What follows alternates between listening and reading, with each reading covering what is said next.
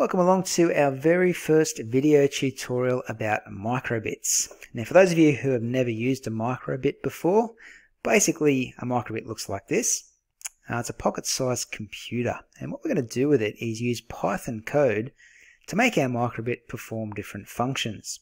We're going to start fairly simple today, and we're simply going to get our microbit to display a message on its little screen here, which is this grid made up of little LED lights.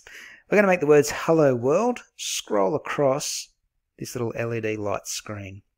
Okay, I'll give you an example of how that's going to look once we finish coding it up. So to get started today on making this little app work, we need to go over to Mu. Now, if you haven't been watching some of my previous videos, I like to use this Python editor called Mu, MU. You can download it for free. I'll put the link in my description below. And once you load it up, you need to go up to the mode option first of all, and make sure you are set on the BBC microbit mode. Once you've got that selected, click OK and you're good to go. So we're going to click on the plus sign at the top, which is a new file, and we are ready to begin our coding. Now at the start of every microbit project in Mu, you need to write the words "from microbit import star." Now what that's saying, this is Python code, and what we're doing is we're going to access a library of code called microbit, and from that library of code we're going to import everything. That little star means everything. So all the functions inside of that microbit library of code, we're going to import all of those different functions, so we've got access to them all. Okay, now the function that we want to play with today is the display function.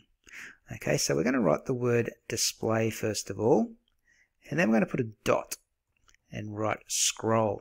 So the message that we're going to display on our little screen is going to scroll across the page. What we need to do now is just open up a set of brackets and quotation marks and write the message we want to appear on our microbit screen. So we're going to start with the words "Hello World." Okay, once you've finished writing that, just close off the quotation mark and the bracket, and you're finished. You've just written your first program for the microbit. So before we send it across to the microbit, we need to save it. Okay, I'm just going to call this one displaying messages. And what I like to do before I actually send it across to my microbit is actually test it online first using a simulator on the Grok website. Okay, so Grok has a microbit playground where you can actually go in and just type in any code and give it a run, and you've got this simulator down the bottom, and it will show you what your app's going to look like before you actually send it across to the real microbit. So I've just copied my code and I'm going to paste it here into the playground. I'm going to click run up the top, and I'll look at the little simulator down here, and hopefully we'll see the words "Hello World" scroll across the little screen. So far so good. Yep, that looks good. Once it goes through once, it just stops, and that's the end of our program.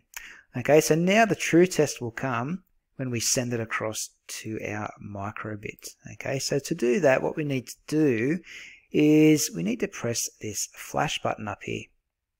Okay, when we press the flash button, it will send it over to our microbit that should be plugged in to our computer via USB. So I'm going to plug mine in now, and I will flick on my other camera so you can see my actual microbit in action. Alright, so we've got our microbit plugged in via the USB cable. All we need to do now is up the top of Mu, hit the flash button. You'll see some little lights flicker, which is sending your code across to the microbit, and then you can see your message "Hello World" appearing on your screen. Okay, it'll just fly through once, and that's the end of our app, so our microbit will switch off. That is basically it. So you now know how to display scrolling messages on your microbit using Python code.